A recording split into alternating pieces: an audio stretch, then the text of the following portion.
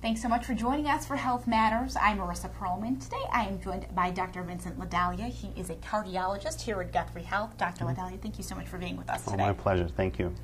My first question for you, Dr. Dellia, tell us, what is congestive heart failure?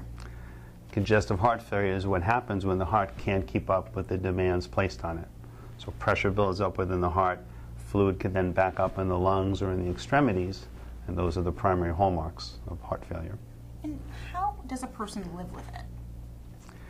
Well, in terms of living with it, we need to treat it to help them to live with it. And there are medicines that we give to take the workload off the heart, medicines that help the heart to relax more, and then trying to find the primary cause is what's most important. And what are the common reasons a person develops congestive heart failure? Coronary disease is one of our most common problems.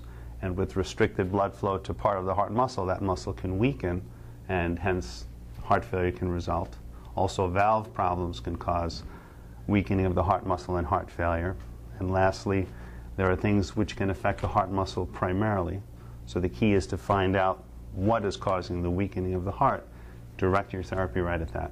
Okay. And we touched on this, but how is it treated? So some medicines, like I said, take the workload off the heart and help the heart to relax and not overwork. Other medicines dilate blood vessels to make it easier for the heart to pump blood. Those are probably the two most important classes of medicines in the treatment of heart failure. Right. And lastly, diuretics to help get rid of the fluid that collects. All right, Dr. Dellia, thank you so much for answering some of our questions today. Thank you, Marissa. And for more information, feel free to visit guthrie.org. Thank you so much for joining us for Health Matters. Have a great day.